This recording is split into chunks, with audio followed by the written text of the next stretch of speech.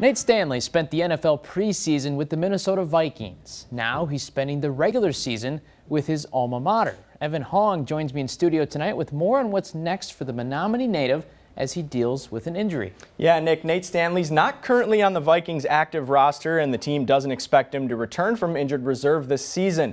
So he says he doesn't have much to do during the day, so why not help out his high school team? Nate Stanley was a standout quarterback at Menominee High School.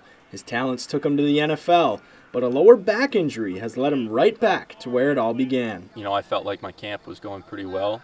Unfortunately, I'm dealing with an injury right now that's put me on injured reserve, which is okay, you know. Yeah, I mean, things happen that you can't control, but really just happy that I can come and be with these guys every day. The NFL roster deadline was after the start of the prep season. When Stanley got cut, Coach Mike Sins came calling.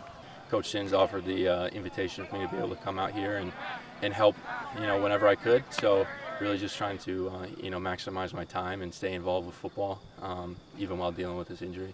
Since week 3, Stanley has been on the sidelines at each game, observing and offering advice to the offense that only he could. When he says something, kids listen. They know that he's, you know, he played at Iowa with the Vikings, so he knows what the heck he's talking about, and he's just he's the type of kid that you want your kids to be like. He's trustworthy, respectful, and again, he's a guy that you want part of your team. On top of it, Nate reunited on the field with his father, Jay, Menominee's longtime offensive line coach. Good time, Reed. Mustangs football means so much to Nate Stanley. He'll do whatever he can to help it succeed. I'm really happy that I can be out here and you know, give back to these guys.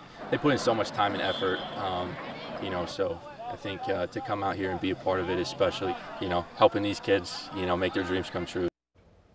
Now, Stanley says he plans to stick around for the rest of the season. Mike Sins says he'll have him around as long as he can, but he hopes to get another chance in the NFL. Stanley's still a part of the Vikings organization. His goal is to get healthy and return to the team for OTAs next summer.